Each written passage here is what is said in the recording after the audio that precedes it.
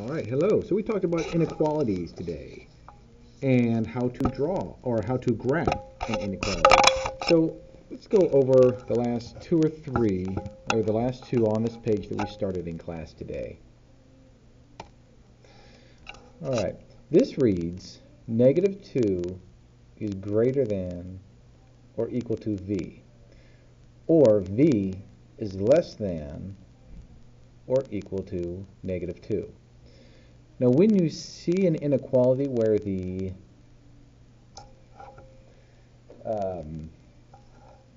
variable is on the left is on the right-hand side, you can rewrite this so the variable is on the left side. That'll make it easier to read. So we're going to switch our variable over here and our number that we're comparing it with over here.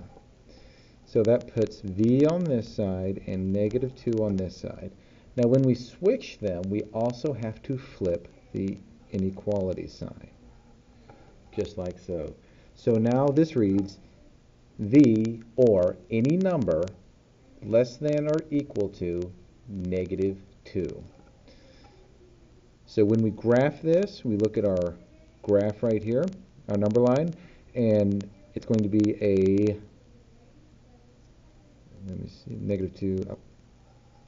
This is going to be a closed circle. A closed circle means it's a big dot that is filled in. And the line is going to the left because it is all numbers less than or equal to -2. All right, number 12. Okay, this time our variable is already on the left-hand side, so we don't need to rewrite anything. This reads x, or any number less than 5. This is a less than sign. So because it is a less than, it's going to be an open circle at 5, and less than means to the left. Less is to the left. All numbers less than 5. That's how we graph this one. We could also use the memory that I taught in class. As long as your variable is on the left, x is less than 5. Draw a line from the point of the inequality to make it an arrow. And look, it's an arrow that points to the left. All numbers less than 5. On the back side was our homework, numbers 1 through 5. We did number 1 in class, so I'm going to do number 2. Number 1. All right, a minus 4 is less than or equal to 2. We have to add 4 to both sides because we have to first isolate the variable. -4 plus 4 gives us 0, so we are left with a on this side of the inequality. On the other side, we're left with 6. So a is less than or equal to 6. Because it's or less than, it will be a closed circle. And the all numbers less than, so it goes to the left. All right. I'll skip down. We'll do number 4. Or we'll just do number 3. All right. Here we have our variable that's on the right-hand side, so I'm going to solve for s, and then I'm going to switch my inequality around. So I subtract 3 from this side, cancels out, so we're left with s. Whatever we do to one side, we do to the other.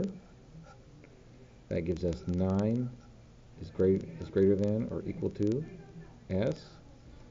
When we flip it around, we're left with s is greater than or equal to, excuse me, I need to flip it around. I didn't flip it around. S is less than or equal to 9.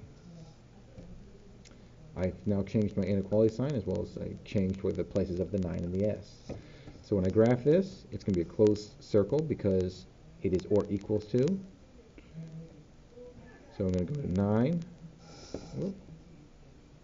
closed circle, and it's all numbers less than 9. I can draw my little arrow. Look, it's an arrow pointing to the left. All numbers, including 9, will satisfy this inequality. All right, and number 4. Once again, my variable's on the right. I still need to solve for t. So draw my line. Negative 11 plus 11 gives us 0. Whatever we do to one side, we must do to the other. 6 plus 11 is 17. Alright, so 17 is greater than t. And I'm going to rewrite this so that t is on the left side. So I'm going to flip this over here, flip this over here, giving me t on this side. Flip my inequality sign. So now it reads t is less than 17. Less than is an open circle, and less means it goes to the left. All right, very good. All right, we will work out number 5 tomorrow in class, and have a good evening.